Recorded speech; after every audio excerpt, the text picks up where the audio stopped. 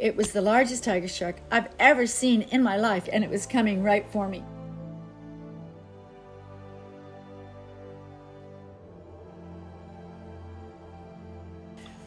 I was in my boat off of the reef, which is very close to the land in Rarotonga in the Cook Islands in the South Pacific, and we were making a film. So the director asked me if I would get in the water to allow him to shoot more footage. So I slipped over the edge and started swimming very slowly towards a couple of whales, when one of them looked up at me and just started charging towards me. So I stopped, and he was about to knock into me when I put my hand up. So my hand is up against his head, and he's pushing me. And at this point, I'm thinking, okay, I've been underwater with whales for 30 years. This has never happened.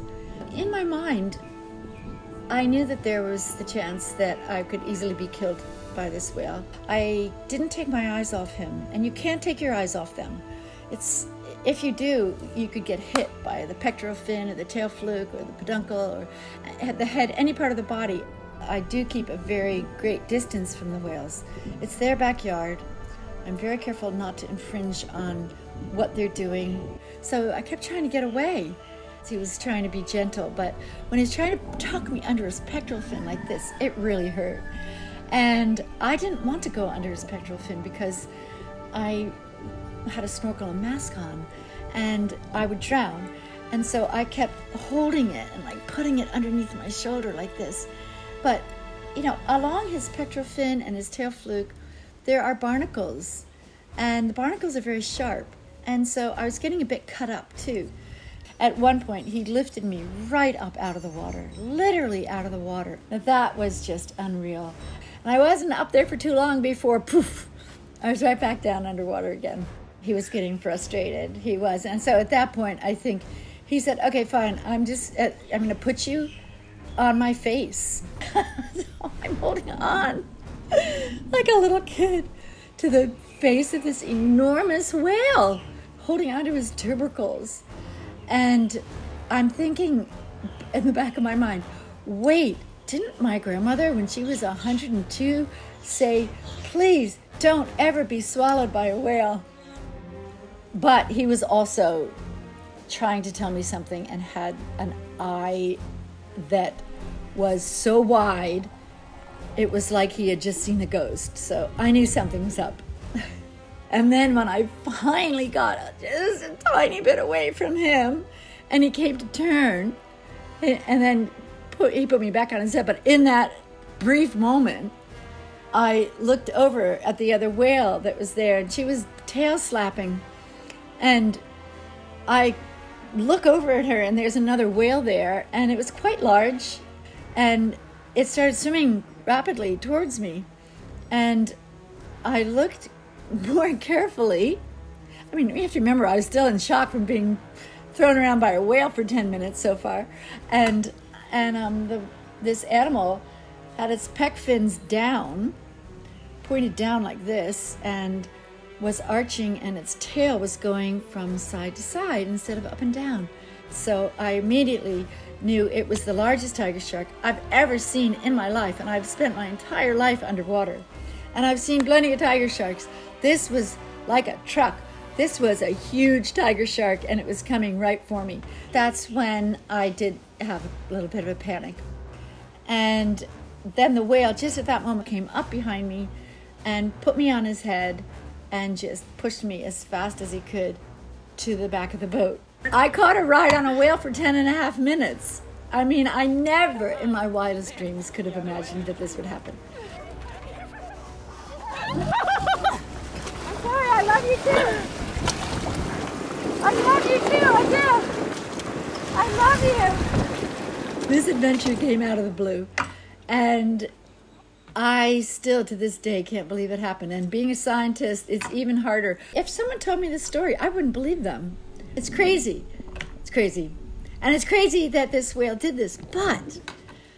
But my friend, Robert Pittman, wrote a paper about altruism in humpback whales, about how humpback whales have altruistic behavior towards other animals, not just their own species, but other animals. Altruism is a true act of kindness when you protect someone without asking or expecting anything in return.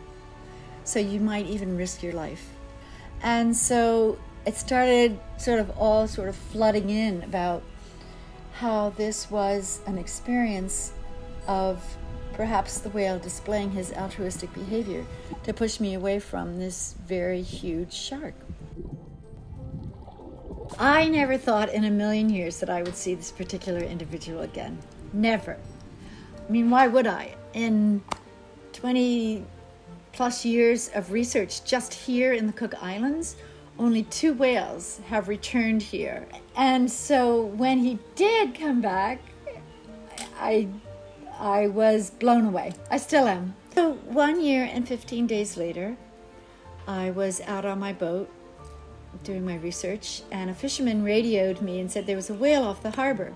So I came up to the harbor, and sure enough, there was a whale, and he dove. And when he dove, I looked at his funny tail fluke because there were 2 notches in it. And I thought, that's odd.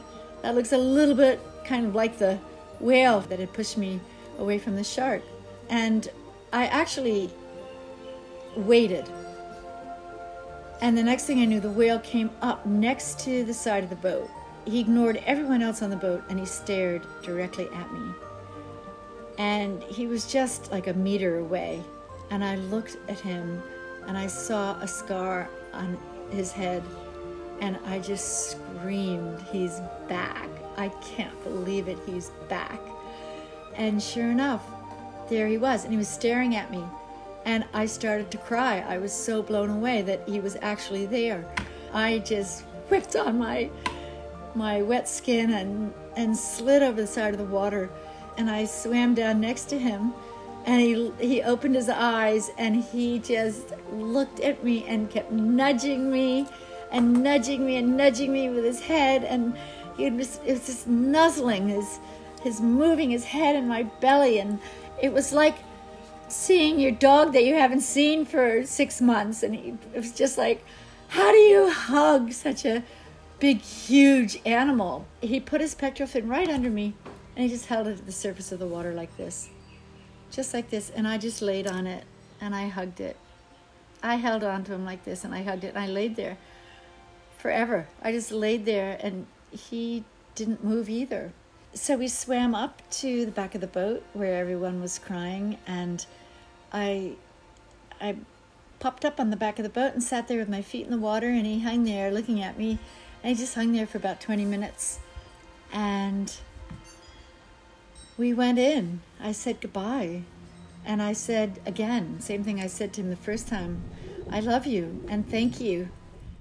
So if I had to name the emotions I was feeling during this encounter, I would say that I was shocked in a very good way. I was, I guess I could say I was pretty blown away. I felt love, felt happiness. I was speechless for the longest time. I couldn't even really call people and tell them. It was too sacred.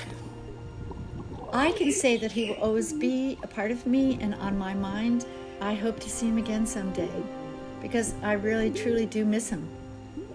I don't know if anybody would ever believe it, just like it's so hard for me to believe that he already came back once. I'd be in there with him in 2 seconds. I'm going to start crying just thinking about it. I miss him. I mean, who misses a whale, you know? I do. I genuinely believe that someday I will see him again. I really do.